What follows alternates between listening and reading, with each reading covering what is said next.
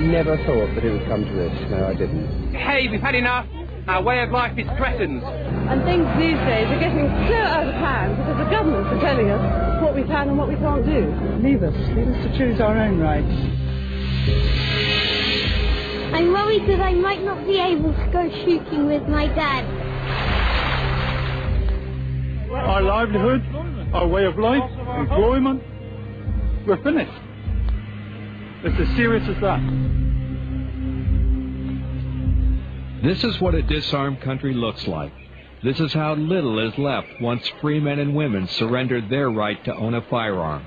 The silence was deafening, marching like a defeated people, thousands of shooters and sportsmen, grabbing at one last chance to resist, fighting for a freedom they had already lost.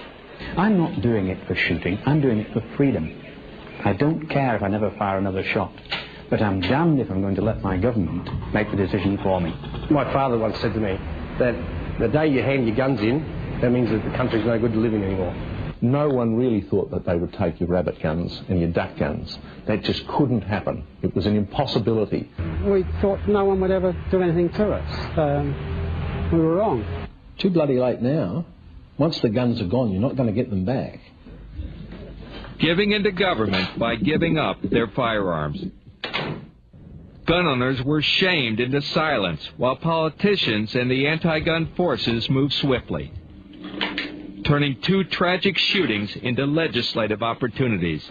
It becomes quite clear that if you want a safer society with lower gun violence, then you've got to reduce your gun ownership.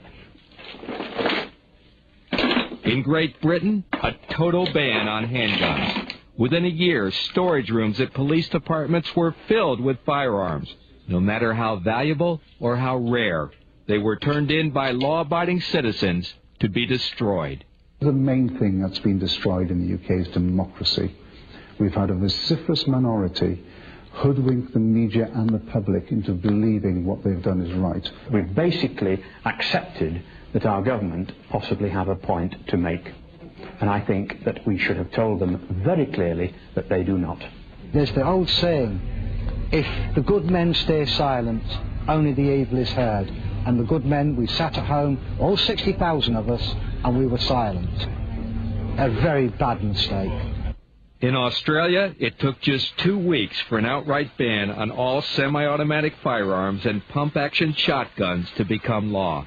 We're supposed to be in a democratic country here in Australia, but I'm starting to wonder about that now.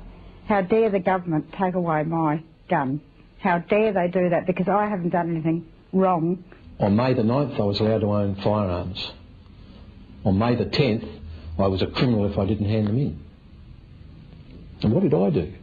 Just because I happen to be a firearms owner, I happen to be some sort of potential murderer or some sort of monster. And that's just not the case. It's the feeling of being a second-rate citizen. It's the feeling of being a Jew in Nazi Germany. That's the same feeling.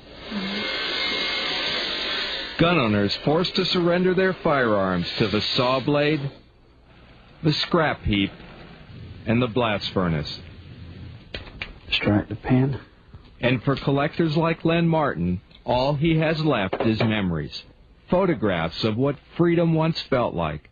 A cult collection worth thousands of dollars, gone forever. My family fought for this country, for his rights, my rights, and they did it for nothing. Because what we've got now is, I believe we're heading for we're close to a dictatorship. But it's more than just losing a firearm. It's losing a tradition and a cherished right. And that's a loss that can never be reclaimed. That firearm was my father's. It was mine. It was going to be my son's. And they've taken it from me. And they shouldn't be allowed to do that. The chief of firearms in South Australia said to me, oh, you'd be happy with the money you got for your guns, wouldn't you? I looked at him and I said, you don't understand, do you? I don't want the money. I want my guns. I lost a Ruger 44 carbine rifle, which I used for pig shooting, and I lost a Rimfire 22 semi-automatic, which is the first firearm my father ever gave me, and that really hurt. A hurt that runs deep. Olympic shooters feel abandoned by their own government. Although they still compete beneath the flag of Great Britain, they've been forced to leave their homeland and practice in another country. We purportedly live in a free country, but I can't live in my own country and do my own sport, which is an Olympic sport. I have to go to another country, somewhere else in the world, and do it. So it flies in the face of British justice. It's, I think it's appalling. I'm horrified at my own country. But gunsmiths and gun shop owners haven't only been robbed of their sport and their rights, they've lost their livelihood altogether. One by one, they will have no choice but to close. It's a sad way to end 100 years of tradition, because one of the true icons of the sporting goods industry has been ruined by a government decision to just take away our firearms. They can just say from tomorrow you're only allowed to have one shotgun per person. Or if it suited them, no shotguns per person. And that's a hell of a loss, and we have lost that. Silence which has led to submission and, even worse, division within the ranks. Now, gun owners in Australia and Great Britain will be the first to admit they only have themselves to blame. That's a very sad indictment, and our biggest enemy has been ourselves and apathy. We did not stand up with pride at all. One of the biggest mistakes people can make is disunity. That will draw you down every time, and you can bet that the media and the politicians will try and exploit that lack of unity. And that's just what happened. Not only did gun owners submit to the political pressure and the non-stop media spin, they gave in to public pressure as well, turning in not just the guns that were banned, but all of their guns, and giving up on their rights altogether. We find a lot of people that have been happy gun owners in the past are now giving up their licences and their sport and selling their firearms off. I've lost interest in the whole thing because of the extra costs in keeping the guns and just the new regulations that have come in as well. It's all becoming too difficult. There's a lot less young people shooting now because it's just so difficult. A lot of older shooters are passing in the cards because they're sick of being treated very poorly by the government. So, I'm fairly worried that in a few years we won't be able to shoot at all. Sacrificing their rights for the politicians' false promise of a safer society. The thing that's really worrying is this gesture politics, the idea that you can ban one sort of gun or another and actually make the public safer. Of course, it's a nonsense. I understand that they are upset that they're losing their sport. I understand that. It is the price that has to be paid for living in a safer society. I don't think people believe that anyway, to be honest. Common sense dictates that no, they're not going to be any safer. The crime rate's not going to drop. The use of firearms by criminals will still be there, and they'll still obtain their firearms on the black market. And the black market is booming in Australia at the moment. I think the criminals are absolutely rejoicing at the fact that all legal guns are taken out of circulation. And if you don't believe it, just listen to what this street thug told us in London. There's a crock. It's making no difference whatsoever.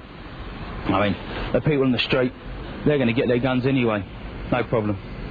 Gun bans that won't make a difference, and gun owners struggling to stop the momentum against them.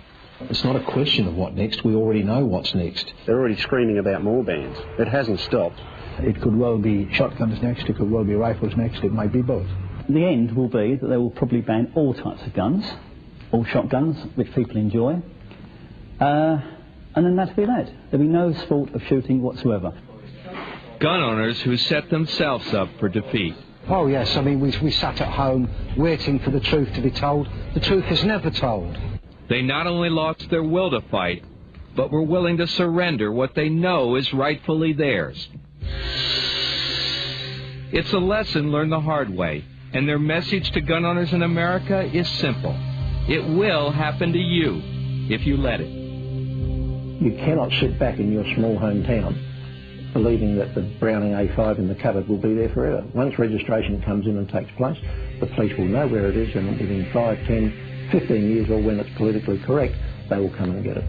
Don't let the American legislators put the short end of the wedge in, because once they find a way of doing it, and once it's successful, then they will do it time and time again.